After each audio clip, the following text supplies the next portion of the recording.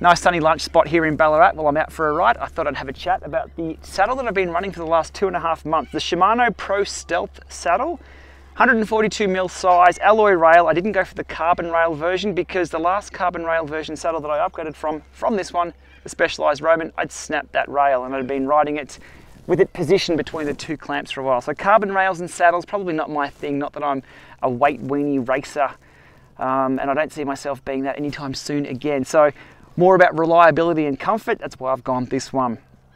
Now, if you know the channel well, you know that I'm always seeking a better experience, better technology, or just more comfort to make the time out here on the bike more enjoyable, also indoors as well. It's very, very important. I installed this saddle mid-November.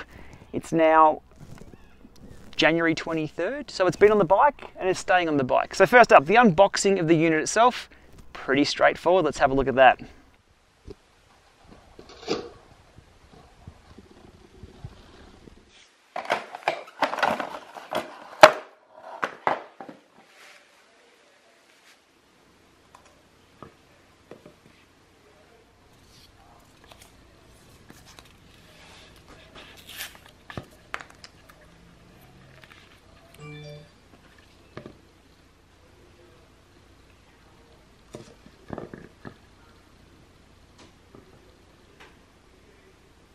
One cool feature of this saddle is there's a little mount thing on the back there that you can screw a GoPro mount onto, maybe a few other mounts as well.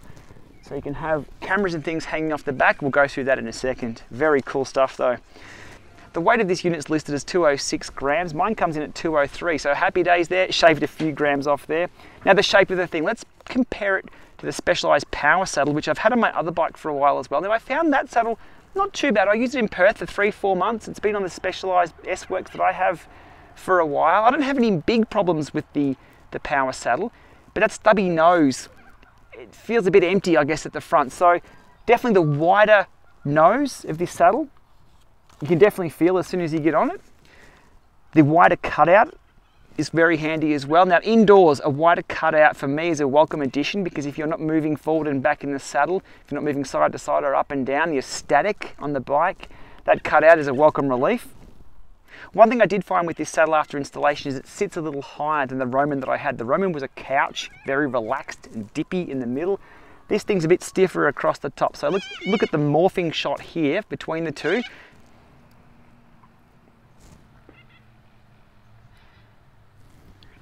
So what I had to do is play with the saddle height. So I had to drop the saddle height a little bit, given that the seat was up a few mil higher. So it took me a while to get it sorted, but once it was dialed in, it was fine. Another very, very important thing with this saddle was the nose tilt.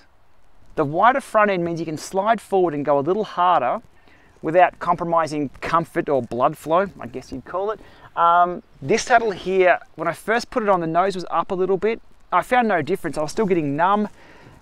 Really wasn't that great, but I tilted it down only a few millimeters. This is just my experience. Your mileage will vary. And it was just a knife edge. Well, you don't want to talk about knives down there, but it was just a very, very minute change, and then it made the saddle super, super comfy. So about $160 Australian, probably around 120, 130 US, and equivalent in your local markets depending on your currency rate. That's not a bad option to try if you're not comfortable with your current saddle. And I'm always a strong believer, if you're not comfortable with your saddle, change it. Even if you've spent a lot of money, sell it, change it. These ones have a 30-day money-back guarantee, so there's no test saddles. I asked the guys at the Tour Down Under at the Shimano booth, do they have test saddles like Specialized do? No, they didn't need to offer it, they told me, because you can get your money back if you don't like it. It's taken me probably about 3 or 4 weeks to decide that I'll keep this saddle for now. So give or take, but it's not a lot of investment to try out a new saddle, especially if you're experiencing discomfort indoors. And again, disclaimer here, if you are experiencing strong discomfort or true numbness around your bits, go and get a professional bike fit. It is so super important. Let's have a look at some footage I shot over in Adelaide this week with the GoPro mount on the back of this saddle.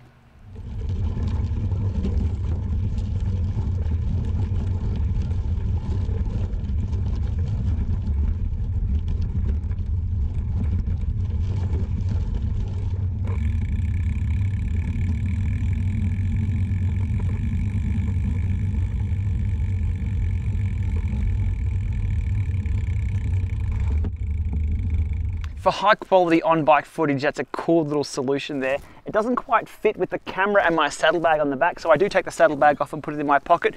I will jump off this bridge though to show you that and show you how to mount the camera on there, because knowing my luck, I'll drop the camera through these slats here and I'll be going for a swim. Let's jump over here and have a look at the camera mount.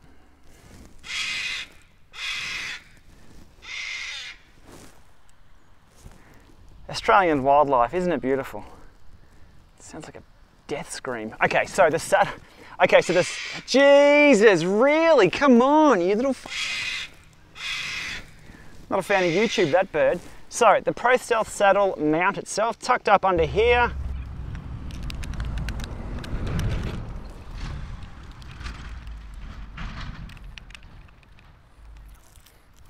Easy as that, you just line it up. Make sure it's pointing backwards. A smaller saddlebag may fit up under here, or you might be able to sort of tie it in, but mine doesn't fit. It usually goes in the back pocket if I'm using this. Super easy to whip the camera on and off whenever you need on the back of the bike there, so a handy little solution for the camera. My saddle of choice for now, until something else comes along. Thanks for watching, happy riding.